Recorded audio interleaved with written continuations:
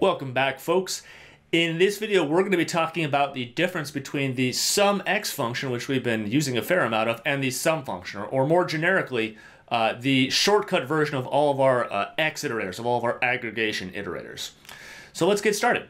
I'm here in iterators.xlsx, and I'm in the SUMX versus SUM tab, right? And here in our first example, it's actually done for us. We've got some code right here, right? This basic builder pattern where we derive all divisible rows of many.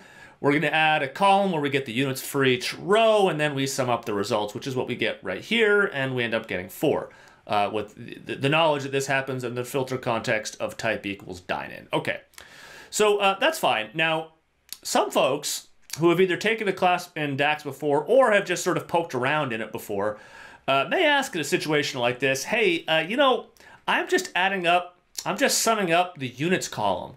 Why do I have to write all of this when I can write the much shorter version right down here, right? Rather than doing SUMX, mini units, right, which takes 4 lines, why not just write sum, and then in open parentheses, mini units, and then closing parentheses? If you were to write this in DAX, you would get the exact same result. You would get 4, and it would work very, very consistently. So why in the world am I having you, or am I maybe suggesting that you write it in this long way? How could we haven't looked at these guys yet? And the short answer is, this is a shortcut way of writing this right here. So when you see a function like this, like sum, or average, or min, or max, those aren't real functions. I mean, they are, you can use them, but really those are just shortcut ways of writing the SUMX, MinX, MaxX, AverageX version, right? So if I were to ask the question, how does this sum function work? If I were to ask it to a casual user, they would say, well, clearly, obviously, it takes the sum of the units column in the mini table, right? And when they use it, it seems to work correctly. However, that's not how this actually functions. This code right here does the exact same thing as this version up here because it's the same code. It's just a shortcut way of writing it. So how does this thing work? Well, it's going to start by deriving all the visible rows of many, assuming we've got a filter context of type equals dine-in. If our filter context was something else, we'd set it to dine-in. We get all the visible rows of many. Do this with me if you want, or you can just watch. Watching's more important on this one.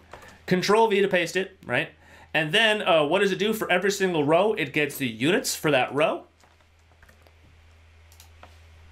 right? And then it grabs that formula and drags it down. And when it's done, it sums it up, right? Sums it up right there. Whoops. Assuming I could type this correctly, it sums it up. There we go. So, it doesn't produce the wrong answer. However, if you write it like this, it becomes very, very difficult to understand how this thing works, right? I know we've been practicing a lot, but if I were to tell you to reproduce what I just did, you probably wouldn't be able to do it. If you were to look at this code even tomorrow, you would say this thing works by summing up the units column in the mini table, and it's not. It sums up the expression column and a derivation of the mini table, right? A completely different thing. With this version up here, you could see all of the working pieces. With this one, all of that stuff is hidden. Let's look at one more example. Okay, so max dine-in price per, right? So we want to find the maximum price that anybody paid for something. Oh, well, that's easy. We go derive the mini table, all the visible rows in mini, given a particular filter context. In this case, it's type equals dine-in. We get all the dine-in rows. We add a column where we get the price per for every single column. So 7 becomes 7, 11 becomes 11, 7 becomes 7. And then we take the max of it, which gives us 11, because 11 is the biggest number in this expression column. Okay, now that works and that makes sense. Why not write it this way? Why not just use the max function, where you're taking the max of the price per column in the mini table? Well, because that's not what you're doing. The way that this thing works is the same way that this one works up here. This is a shortcut way of writing this. And while it requires fewer keystrokes, it's a lot harder to see what's going on. It's very difficult to look at this code and understand intuitively that, oh, I see how this is working. The first thing this does is it derives all the visible rows of mini, given the current filter context, so type equals dine-in, right? Do this with me if you want. Control V to paste, right? And then for every single row, it goes and finds the price per for that row.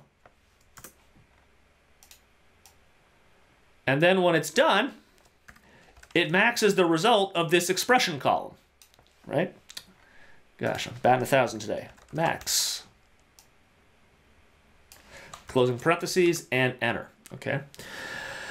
Now, here on this Excel workbook, it's not too difficult to make that translation in your head, particularly because you've got this example up here.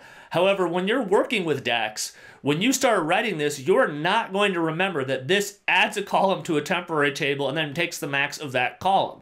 You're going to think to yourself, it just takes the max of that column by itself, probably in the actual physical table, which is not what it's doing, okay? So all of the common iterators have a shortcut version that works just like this. If you've got SUMX, you could do sum. If you've got MaxX, you could do max. If you've got MinX, you could do min. If you've got AverageX, you could do average. And all of these are just shortcut ways of writing the X version over here on the left, right? So which one should we use? Well, I think you've gotten a sense of what my preference is, but let's look at some reasoning behind this, okay?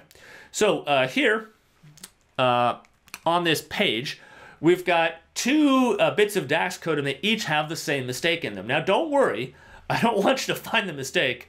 Goodness knows you couldn't possibly do this right now. That would be way too difficult, right? But I want to point out that both this code and this code have the same mistake. And in order to solve the problem of where the mistake is, in order to find the mistake, one of the things you're going to have to be able to do in both of these examples as well as other DAX problems is spot all the derivations, okay? So even though you couldn't find the problem, I wouldn't expect to be able to do that, I bet I could ask you to go find all the derivations, right? And even if you felt a little apprehensive about it, I'll even help, right? Let's arrow down. So if I were to scan through these bits of code, right, and just highlight where the derivations are, you get this right here. So here on this version, I can see that one, I can see that one, and I can see that one. And over here on the right, I can just see that one right there, okay? So, my question to you, how many derivations are in this code, and how many derivations are in this code? And if this feels like a trick question, it is a trick question. Don't worry, you're not supposed to get it right. Okay, so here on the left, on this version, right, 1, 2, 3. There are 3 derivations. So I'm going to click down here, type in 3 and hit enter, and sure enough, I get 3 derivations. Over here on this one on the right, well, there's just the 1 derivation right there. So I'm going to go ahead, I'm going to click in here and type in 1, and I'm going to get the wrong answer, right? There are actually 3 derivations in both this code and this code. In fact, this is the exact same code. The version on the right just uses the short form of these iterators. So here where we've got SUMX, mini, mini units, blah, blah, blah, we've just got sum. And down here where we've got MaxX, mini, mini price per, we've just got max, mini price per. So on this version on the left, it's pretty easy to scan the code and find all the places where it just says mini and just highlight them. By contrast, over here, there is a derivation hidden in line 2, and there's a derivation hidden in line 7, and you can't find them because they're not written in the code. You have to be pretty darn good at DAX to see this snippet of code and intuitively in your head make the translation to this version where you can easily spot the derivation. And I promise you, when you're going to fix even moderately complex DAX code, being able to spot those derivations is going to be super duper important, right? Okay, so that is why I recommend, especially when you're learning DAX, you should usually go this way because well actually, let me jump ahead. I've got this sort of summarized down here. I'm getting ahead of myself because I'm so excited. Okay, let me click down here, get these things lined up. So which one should you use? I think you already have my answer, but you know, it does always depend. So this short form version right here, where we hide the code, this is sort of the shortcut version, it does have the advantage that there's fewer keystrokes. It's going to keep the code shorter, especially as DAX gets very long. It's tempting to keep things shorter, and sometimes it's a good idea to keep things shorter. And the intent of it is very clear, right? If I show this to pretty much any user, even if they don't know DAX very well, they kind of get what it's doing, as opposed to this version over here, where it's a bit less intuitive or obvious. However, what are the costs? It's going to make tracing problems much, much harder because you're going to need to be able to spot those derivations, and you can't see them in here unless you're really good and can look at this code and translate it to this in your head, right? Also, it's going to reinforce incorrect notions about how DAX works. If you look at this code, even after having watched all these other videos, Tomorrow, you're probably still going to think to yourself, this sums up the units column in the mini table. Nope, that's not what it does. This code right here derives a temp table with all the visible rows in mini, adds an expression column where for every single row, it takes the units of that row, and then sums up the results of the expression column, okay? This version over here makes that very difficult to see. This version over here makes it quite obvious. So the long form version, I mean, there's more keystrokes. It's going to make long code even longer, and the intent is less obvious. I'm aware of these costs, but it's going to make error tracing much, much easier, right? Because you can easily spot the derivation. And every time you type this version out, it's going to reinforce in your head that this is how DAX works, right? You derive a temp table, you add a column to it, and you do some aggregation on it, right? Derivations and iterators, okay? So I would recommend that when you're starting out, particularly when you're in this class, in fact, you have to do it in this class, you want to use this form when you're starting to learn DAX because it's going to continually reinforce those good ideas. It's also a good idea if you get stumped on a hard problem and you've got a bunch of snippets that look like this in it, translate the shortcut versions to the long versions. Oftentimes that will be enough to help you spot the problem. Now, once you've written it 500 times, once you've written this long version 500 times, you could go ahead and use the short version. And I think that's about accurate. I mean, you don't need to have a chalkboard next to your desk and count to actually 500.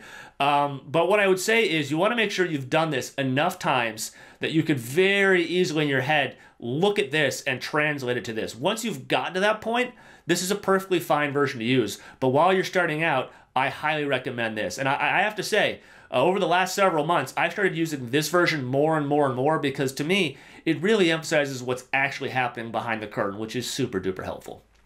Okay, that's it. We're done with our aggregation iterators. We're going to move on to the filter iterator, which should be a lot of fun.